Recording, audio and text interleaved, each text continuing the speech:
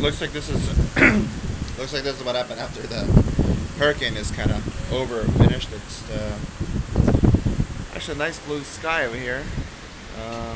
You know, the sun's out. Construction site looks like well, still here. It hasn't been blown away. A little more water,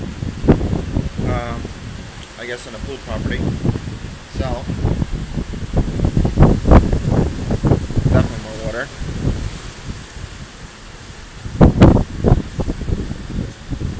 I don't know what that white stuff is. It's kind of cool, actually.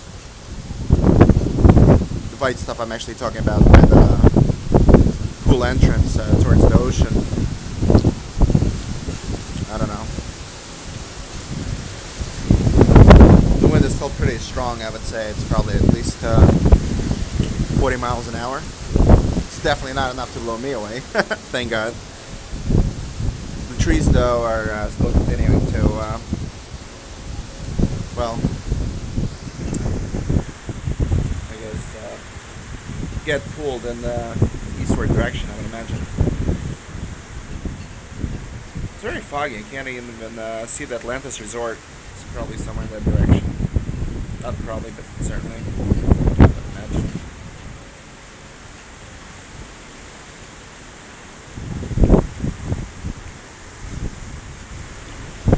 Wow. It's actually pretty cool to be like in the middle of a Category 2 storm. At least I suppose from a safe location. It's unfortunate that you know, people actually did die from this storm, and it did cause a great deal of damage around the areas where it hit.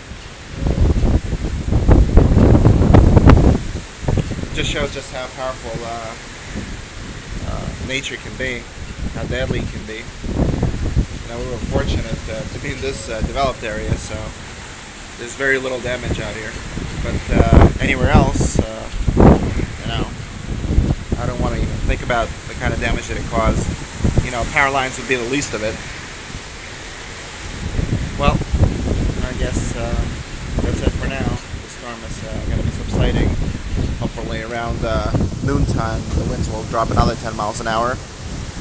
And, you know, things come down even further. Maybe I'll be able to get some swimming in. Or whatever it is. Alright. Take care, people.